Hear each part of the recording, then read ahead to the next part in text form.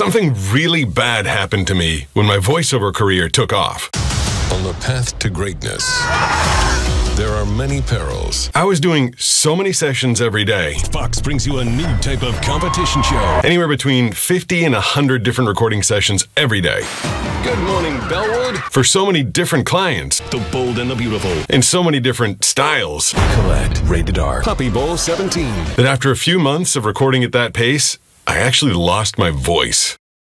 And I was already blind, so I was going blind and mute. Doctors told me I needed to first rest and then start strengthening my vocal cords. So now, every morning, half an hour every day. It sounds terrible, but it's building strength.